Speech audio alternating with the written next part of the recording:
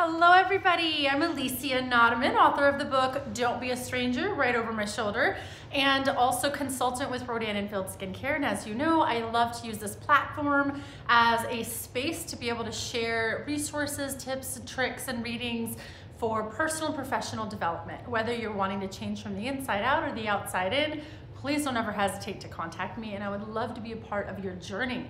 That said, today I'll be reading from the book Language of Letting Go by Melody Beatty. This is one of my favorite resources to keep around. Love starting my day with this book. In fact, this is a book that has actually brought me and my mother so much closer this year because we share the affirmations every day with one another and we talk about how we apply it in our lives.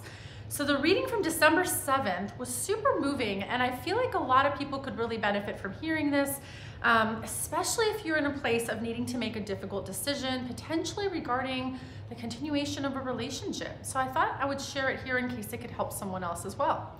So when the time is right, December 7th, there are times when we simply do not know what to do or where to go next.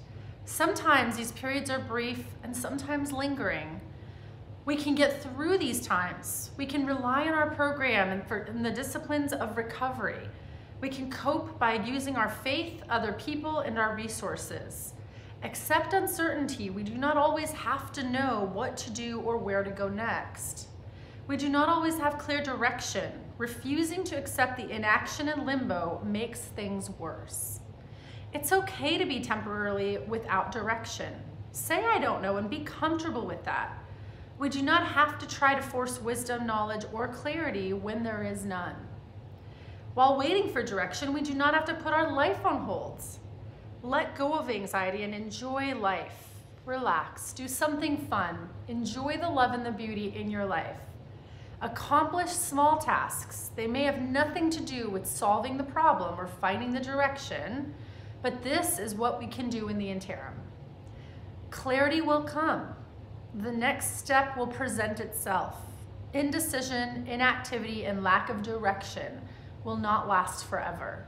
I always talk about that when I share with people about depression and anxiety and difficult emotions, that we've never had a feeling that didn't go away. Every emotion is time limited, and every feeling will come and it will pass, and another feeling will replace it. And over time, there's an ebb and flow. And so just remember, when you're suffering, you're struggling, you're in pain, this too shall pass. Tomorrow's a new day, and eventually this feeling will go away.